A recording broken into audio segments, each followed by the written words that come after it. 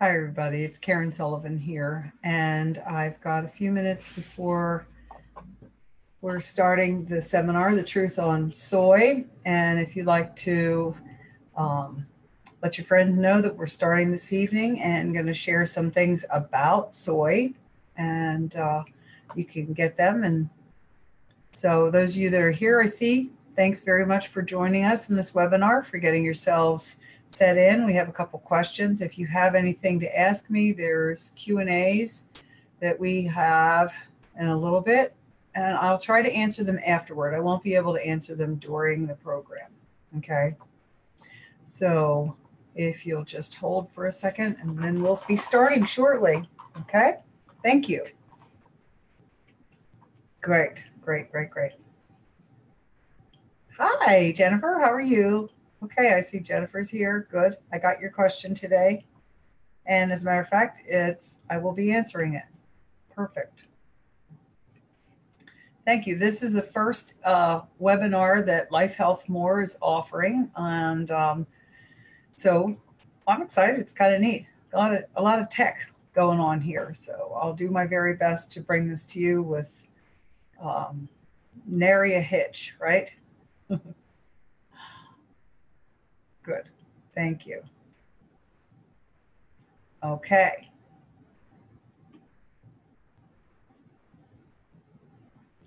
So for those of you who don't know me, I am Karen Sullivan, and I am with lifehealthmore.net, and I'm a personal trainer. I happen to live near St. Louis now, but I used to live on the East Coast in Virginia, in Williamsburg, and I have been a personal trainer for 25 years, and I am a fitness instructor. And here in St. Louis, I teach classes as well as do personal training one-on-one. And so I'm bringing to you all kinds of information. If you want to become part of the advanced training that I have at lifehealthmore.net, just go to that webpage and you'll be able to subscribe and get the advanced training that is not available on Facebook or YouTube on either of my channels. It's only through there, and those things are sent to your home email. And so that way you can do it at your leisure and take the take the time to watch the videos and read the posts and things that I send to you. And then you'll also get the blogs that I send out. So I'm hopeful that in 2018, I want to make as many people as possible as healthy as they can be, so they can become the best version of themselves. Okay. So let's see. It is now 6:58, and I think I'm going to go ahead and share my screen so that we can go ahead. There we go. Great. Good. All righty. So this way everybody will realize this is where you are, the truth about soy, these beautiful fields of soybeans. Okay. So the fact of the matter is, soy is king of controversial foods. Absolutely. People are just blown away by the fact that there's so much conflict about whether you should or shouldn't eat it. And we're going to touch on that today. Now, the forms of soy are like tofu, soy milk, miso. Then you have a long reputation of those foods being healthy. And there are actually more scare tactics that come from studies in medical professionals than any other food source. There are statements like eating soy is going to mess up your hormones and your thyroid, or soy can cause cancer, especially if you've already had breast cancer before. Also, they'll say, like soy can make your medication not work. Well, we're going to touch on that a little bit with some studies and show some information and try to get you to understand where it is. So which side is right? Actually, the answers are not clear, pro or con, one way or the other. It's a little distressing to go on the internet and read it. So bottom line, if you have a thyroid issue, you need to make sure you go to your doctor. Okay. So here we are, lifehealthmore.net, Karen Sullivan, and we're doing the truth about soy. So as a couple of you have come in again to join me, thank you. Welcome. And let's go into the topic again is the reputation of soy we're going to talk about today and the health benefits. And there are some concerns that I have. And I want to share with you information about the soy and from the affiliate program that I am involved with, which is Shackley Corporation, and some of the research that they've done. And I've done a lot of delving into and talking to people in Shackley science. So that's what I'm bringing to you. Now, why is soy so controversial? I mean, why is it? It's been around for quite a while. Truly, truly. The emperor in 2853 BC, Emperor Sheng Nun, was the first person to start, implementing it and getting soy. And I think they fed it to animals, but then people ate it themselves.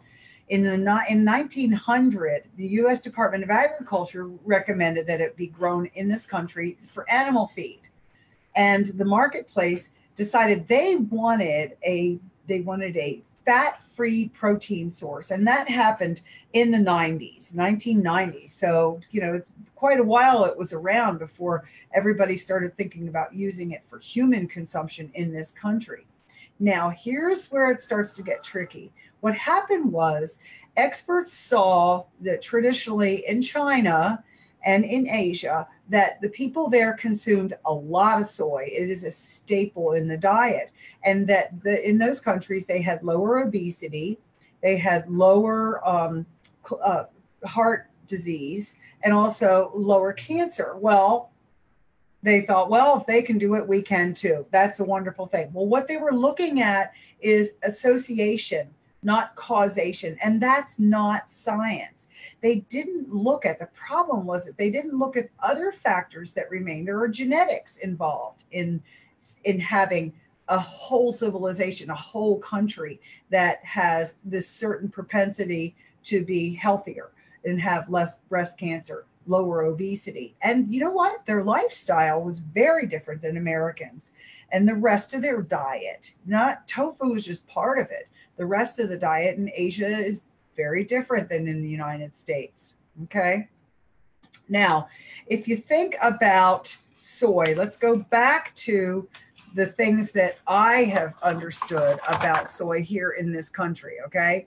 Now, the effects of soy were first measured in showing that in nature and watching birds and recognizing that they changed foliage and they matured and were very young and had a slowed down metabolism. Okay.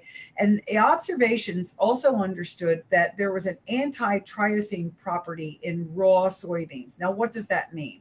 Well, what it is actually, it's an amino acid substance, and it actually blocks and inhibits the thyroid from being able to work. Now, in some places, I've heard people talk about taking that triazine to help with their hyperthyroidism and bring their thyroid down. And that's something that only an endocrinologist can do. I don't even think that you can buy this amino acid. And if you can, don't take a chance on it, because the endocrine system is really intricate. You do not want to go there. But having that and cooking these soybeans, it ends up that it denatures the compounds. Well, the first person to notice this really, and the studies that were done in this country, were by Dr. Forrest Shackley, who is the man who started the company that I am affiliated with. And he saw these observations first in the birds and in nature, and he recognized the way in China that they worked with the soy. There is a process called a Maillard reaction that when you cook the food, it actually denatures it and it turns it into something completely different. And so the Chinese would take the tofu, which was a water extracted process that made this soy curd, and they would eat it right away. Once it was turned and denatured with the cold water, they would eat it. It wasn't stored. They didn't give it time that it would change and flip over into becoming something different. Okay. Shackley did the research and worked with the cold water extraction 30 years ago. And Shackley started doing that cold water extraction even before anybody recognized that there was a problem with the soy and being extracted the way it was being used. Now, Dr. Mark Messina, research and phenomenal man, 20 years. He's the executive director of the Soy Nutrition Institute. He is a renowned, probably the most world renowned expert and studies the effects of soy. 20 years he's been doing it, has 60 published scientific papers, and has given more than 500 presentations on soy and the health benefits. And he happens to be part of the Shaklee team. Now, the straight talk about soy here. Okay. Soybeans are unique among all the legumes. Truly, truly. They're higher in fiber, okay, and they have lower fat than other beans. No, wait a minute. Take that back. Higher in fiber and fat than in other beans and lower in carbohydrate. The fat is omega-3 and omega-6.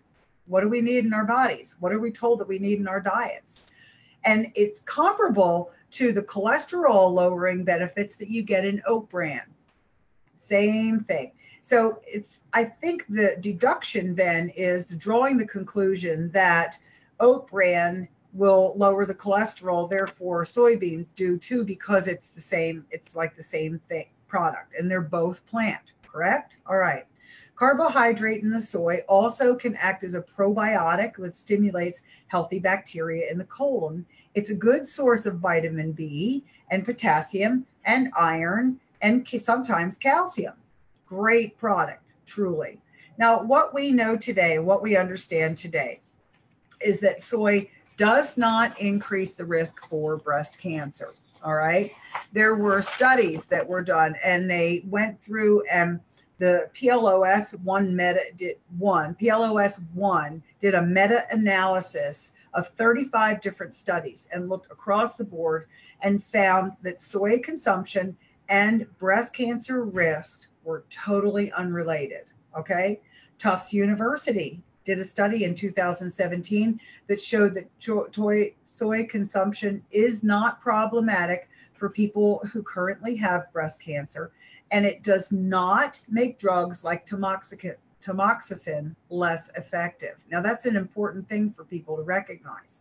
The high fiber in soy can be beneficial for the colon, and therefore the conclusions suggest in these studies that it provides support for the gastrointestinal cancers. It will help to keep the colon cleansed. It's not saying that it cures cancer, but it keeps the colon clear, and so that you don't have problems with backups and those sorts of things. Okay.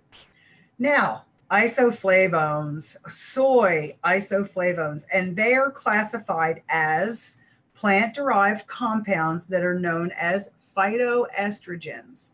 Now, people hear that word estrogen, and often they're concerned that, oh dear, it's estrogen. And when you take estrogen for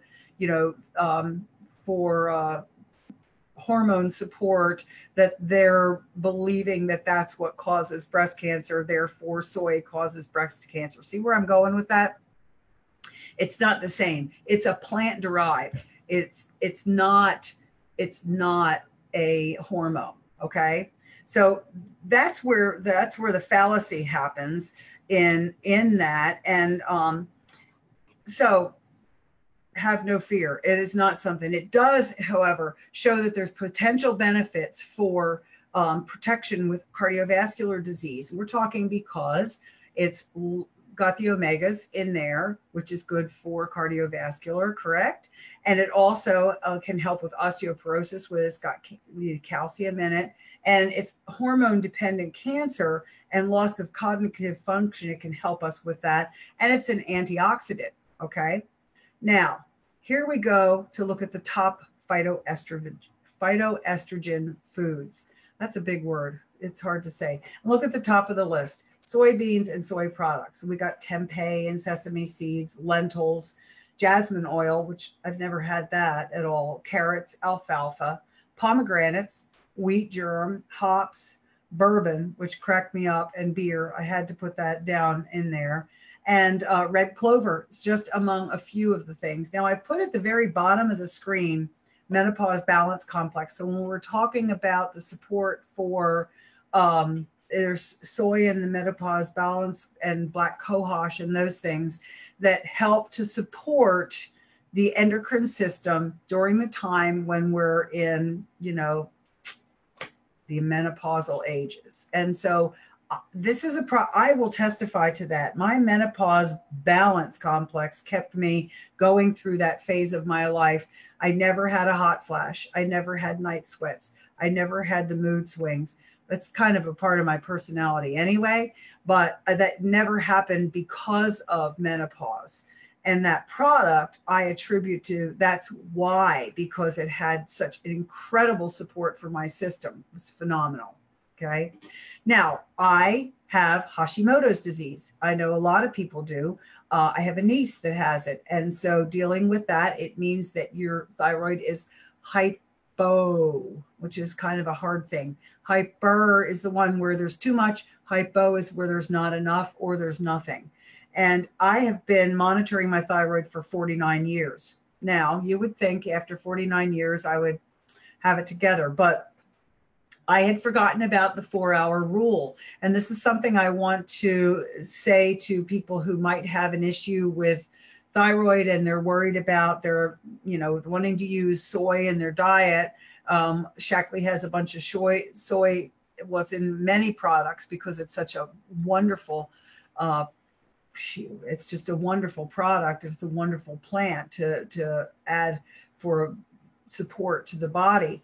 Now, the absorption issue is easily taken care of when you monitor and have the 4-hour rule. I was reminded by a client that she said something about, well, it's so busy and my day's so busy and I take my thyroid in the morning and I don't take my multiple vitamin and my calcium until 4 hours later. And all of a sudden I thought, oh my gosh, I totally forgot it. And turned out when I had my TSH, T4, T3 checked by my doctor, they found that when I started taking it correctly, they were able to reduce my thyroid medication. Great. And it's Synthroid is what I take. Okay. Now there are studies that contradict each other regarding soy and thyroid conditions. And sadly, the people just write off the benefits of soy because of that. But ask your doctor. And I think that perhaps the 4-hour rule might apply, that you can do something and finagle it in that way. Don't just write soy off because you think that you're afraid of what it'll do. It's not going to be an instantaneous thing. Talk to your doctor. Okay. Talk to your doctor.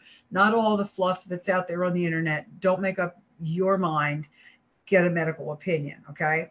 Now, when you are using soy products, okay, and you're buying things, like I know that they have soy burgers and there's all kinds of products out there, and sometimes there are salad dressings and different things that have like a soy miso base or whatever. Okay. The important thing to remember is that you want to have a soy quality control checklist. Okay. So only buy the products. And if you have to, call the company. If you can't get answers from them, hang up. Okay, look elsewhere. You want to make sure they have these 7 points. The beans must be organically grown. The beans cannot be genetically engineered, no GMOs. Each batch needs to be checked to confirm that it contains the 9 essential amino acids. And the manufacturing process must be in order to make this soy isolate, they have to use the crushed soy flakes, have to be water washed, not alcohol washed. Alcohol wash is the easy way out. It takes less time and it's cheaper.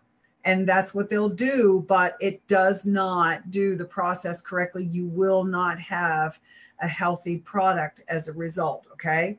The anti-thyroid and anti-growth substance must be removed, and it will only be removed in a water-washed process, okay? Cold water wash, no heat, okay? Process without heat. The soy isolate needs to have calcium added to it because when the oil is removed from the being washed, the food becomes acidic. And so calcium added to it, it becomes neutral again. Now, these 7 steps are the things to make sure that anything else that you're buying is going to be healthy for you. The good news is the Shaklee products follow all of this. They've been doing it for 30 years.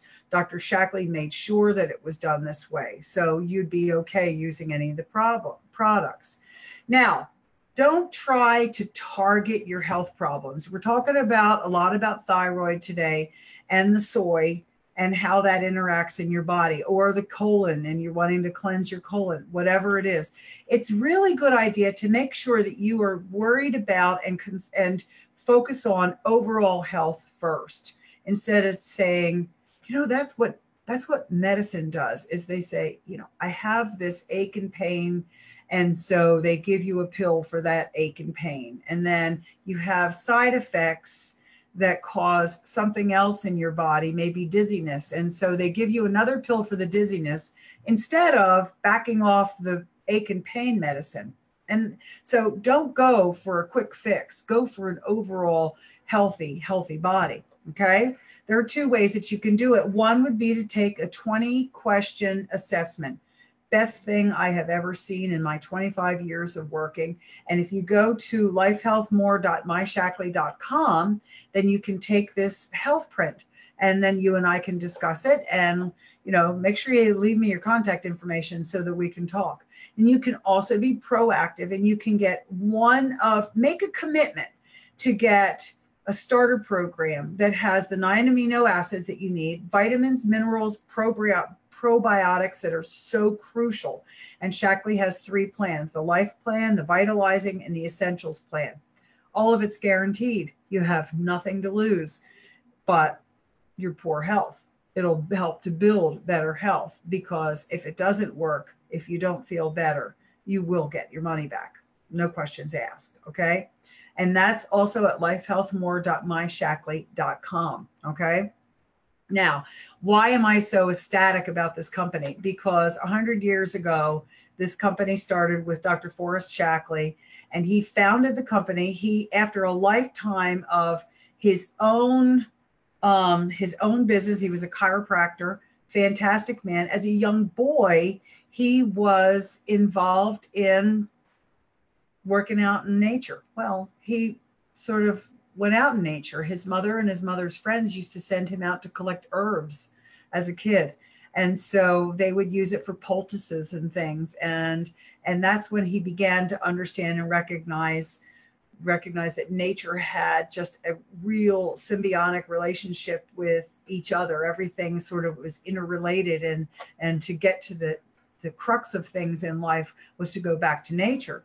In 1915, he invented Vitalized Minerals. It was the first mineral vitamin that was in this country.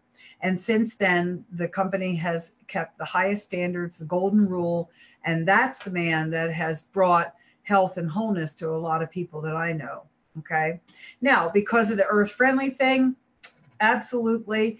In 1960, Dr. Shaklee came out, when Shaklee Corporation came out with a product that was the first natural, healthy, earth-friendly cleaner, Basic H. And that was in 1960.